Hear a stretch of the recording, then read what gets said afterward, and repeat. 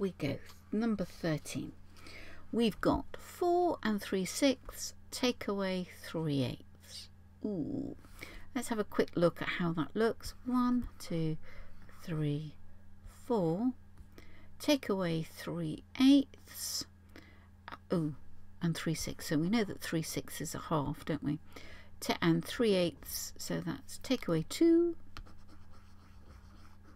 Take away 2. There we are. And did we say 3/8? Well, 4/8 would be a half, wouldn't it? So 3/8 would be a bit less than a half. Yeah, we can do that one. So 4 take away 2 is 2. And then we've got to do 3/6 take away 3/8. Let's put them over the same number. What will they both go into? 24. So 2 over 24. 24. Are you getting fed up with this? I thought you were. Have some more marshmallows. Yes. Pink one and a white one. That's right. One for each cheek. Right, where were we? Multiply the bottom by 3, multiply the top by 3, multiply the bottom by 4, multiply the top by 4, which is 12. That looks about right, doesn't it?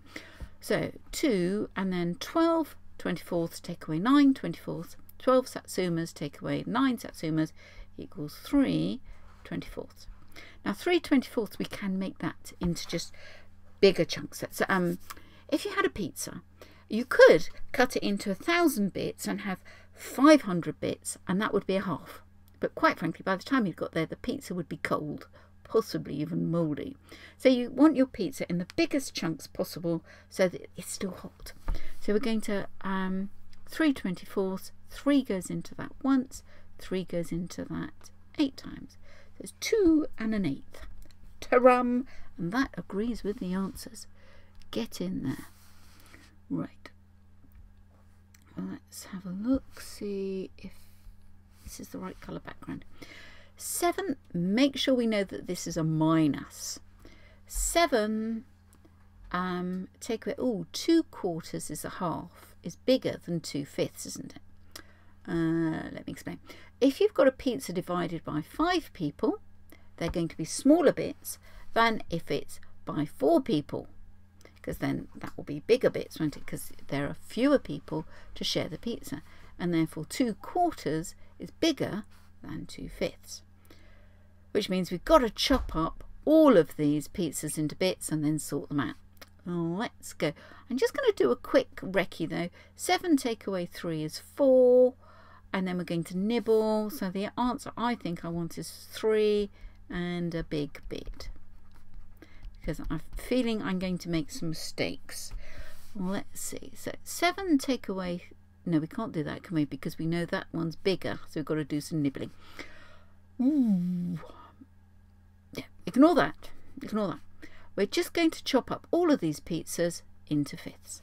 So that would be 7 pizzas, each cut into 5, so that's 35 bits. And then these extra 2, so that's 37 fifths. Take away. Now we're going to chop all of these ones into quarters. So this one is 4. Hold on, 1, 2, 3.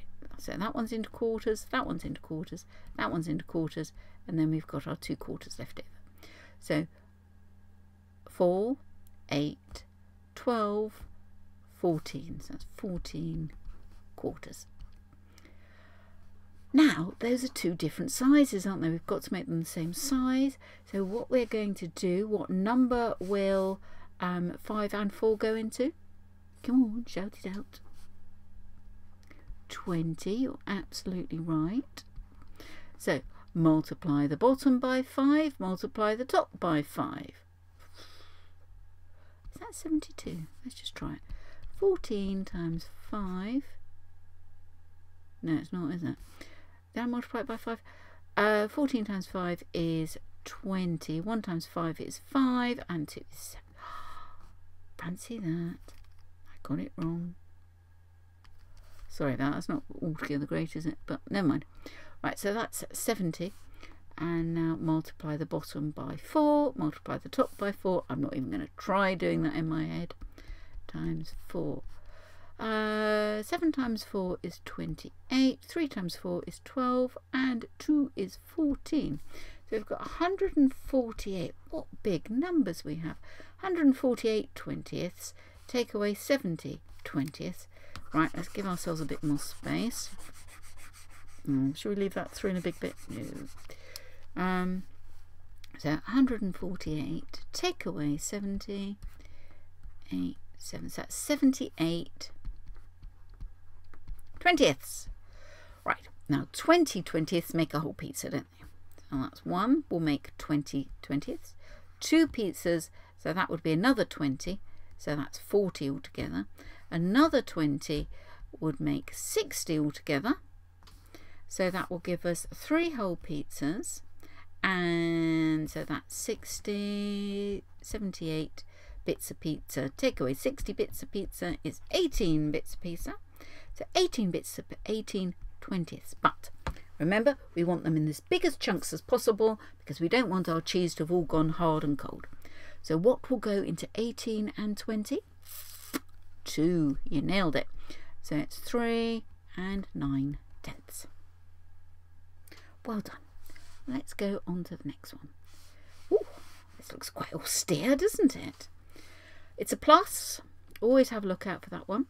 So 7 and 6 is 15. Now we know that 3 6s are half, and there's 3 6s are half. Oh, that's good. There's 1 2 3, or 1 2 3. So that makes a whole one. So plus 1 is 16. What have I done wrong? You didn't shout loud enough. 7 and 6 isn't 15, is it? No, no, no, no. It's 13. 13 plus the 1 makes 14. Have some marshmallows. Pink and white. Well done. Oh, that's such an obvious mistake to make, isn't it? A silly mistakes. If you've been preparing for this 11 plus, if you make if you fail, it's usually silly mistakes. It'll be silly mistakes. You'd look back at it and get, you could have got that one. You could have got that one. And that carries on. What you have to learn is to be comfortable with silly mistakes so that you know to look out for them rather than being defensive. Anyway, see you soon.